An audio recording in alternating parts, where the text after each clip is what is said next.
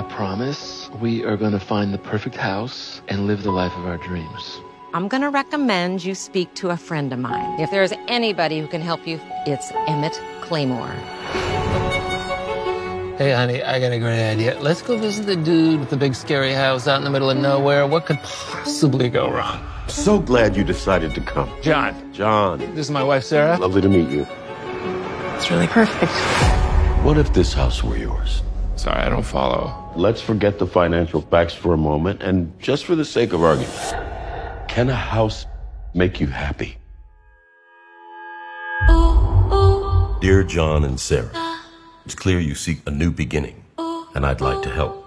This house represents a past I wish to leave behind. I'd like to give the house to you, with one simple condition. You must never open the cellar door. He's giving us this house for free. It doesn't make any sense. But this is what we've always wanted. We can be really happy here.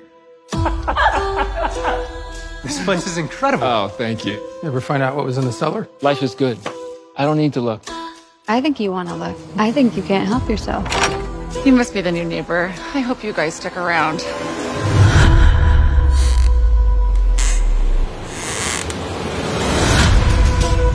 We're not the first people he's done this to. We could lose everything. Do you really want that?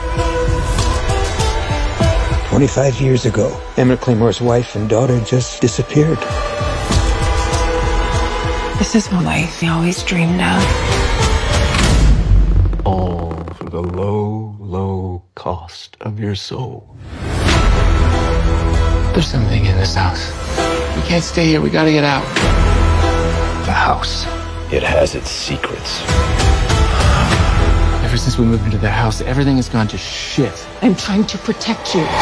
Looking into a missing persons report? All you had to do was just stay away. No, John! Enough! You know what they say about old houses? They all have their deep, dark secrets.